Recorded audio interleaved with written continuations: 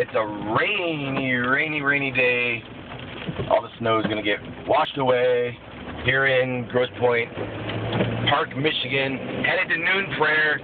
Last night was phenomenal. I mean, last night was a picture of what causes me to really come alive. I got to start with the outpouring, the Detroit outpouring, and the Revival Church team led worship. Holy cow, what the heck, man? They were stinking crazy off the hook. And, I mean, Val just rocked, as did everybody else. And so, started there, and so led intercession in the beginning and was involved in worship. And, I mean, I was not involved in the worship team. I was worshiping Jesus. And that was awesome. And then about 40 minutes into it, the lab staff, several of them, and I went to a meeting in Detroit where I was speaking. We're all ministering, praying for people, and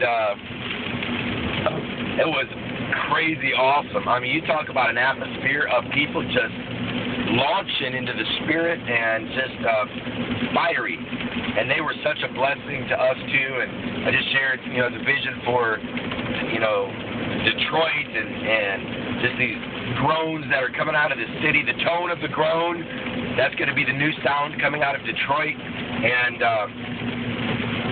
so I'll tell you what, big stuff going on. I'm ready to start traveling and taking this fire anywhere in the world. And I know we're just barely getting started, but I've been carrying this fire for a long time, and now it's like doubling and tripling.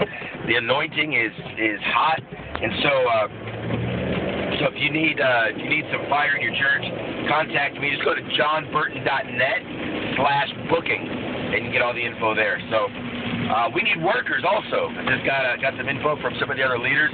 We need workers. We need people to come help. Pastors, would you lead the way?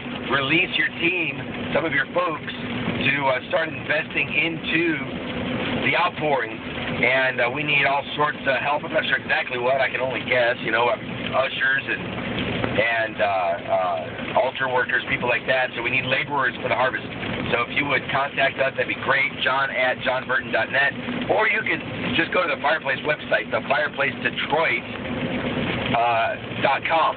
So a lot of stuff going on. Hope you're burning. No more church as usual. The power that we're seeking does not exist in yesterday's religious structure. And so we've got to break out of that. We've got to break out of our normal patterns. We can't just live the way we've been living and do ministry the way we've been doing it. So everything's changing. So grab hold of that and get ready. All right, bye.